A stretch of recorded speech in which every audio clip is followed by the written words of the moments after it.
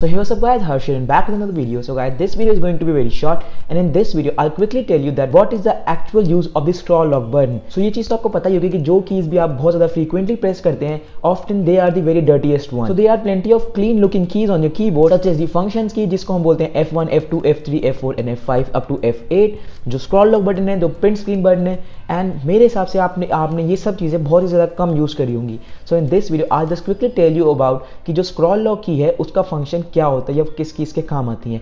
Alright, सो scroll lock की हमारे keyboards में आई थी back in the 1980s era जब IBM के कंप्यूटर्स आया करते थे. ऑलराइट, सो उन्होंने उस समय डाल दी थी हमारे कीबोर्ड के अंदर. सो उस समय हमारे पास कूल लाइट वाले माउस या फिर ट्रैक पैड वाले माउस, ऑप्टिकल माउस नहीं हुआ करते थे. उस समय हमारे पास सिर्फ एक कीबोर्ड हुआ करता था. सो जब हमारे पास माउस नहीं हुआ करते थे तो हमारे पास स्क्रॉलिंग व्हील भी नहीं हुआ करता था. सो जब हम टॉगल करने के लिए पेजेस को ऊपर नीचे करने के लिए हम यूज़ करा करते थे एरोज कीज़ को.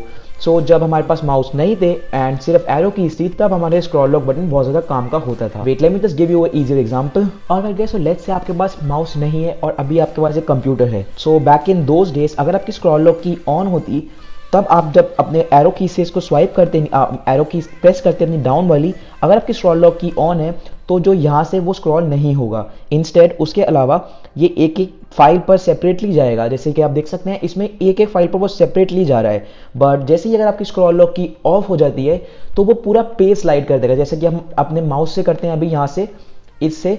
तो अगर स्क्रॉल लॉक की ऑन होती तो वो पूरा एक एक फाइल पर जाता आपकी जो एरो की से आप अगर करते. बट अगर आपकी स्क्रॉल लॉक की ऑफ है तो वो एक फाइल के जाने की बजाय पूरा पेज नीचे हो जाता. जैसे कि आप देख सकते हैं पूरा नेक्स्ट पेज हो जाता. बट अभी हमारे पास काफ़ी ज़्यादा एडवांस टेक्नोलॉजी आ गई. माउस के आने के बाद आप ये सिंपल चीज़ अपने माउस से कर सकते हैं और अगर आपको किसी फाइल पर जाना है तो आप अपने सिंपली एरो की यूज कर सकते हैं. Alright, so now the question is, do we actually need this scroll lock button? So guys, let's just quickly find out. सो आज भी कई ज़्यादा लोग स्क्रॉल लॉक बटन को यूज़ करते हैं जो कि जिनको लगता है कि हमारे कीबोर्ड्स में बहुत कम कीज़ हैं जो कि गेमिंग पर्पज़ के लिए यूज़ करते हैं, वो स्क्रॉल लॉक बटन को किसी और बटन में प्रोग्राम कर देते हैं and then they use this scroll lock button as additional button. सो आजकल काफ़ी ज़्यादा मैन्युफैक्चरर्स ने स्क्रॉल लॉक बटन अपने लैपटॉप अपने कीबोर्ड से हटा दिया है. जैसे कि आप देख सकते हैं मेरे इस लैपटॉप में स्क्रॉल लॉक बटन नहीं है बट जो कंप्यूटर मेरे पास पीछे रखा हुआ है उसमें एक स्क्रॉल लॉक बटन हमें देखने को मिलता है.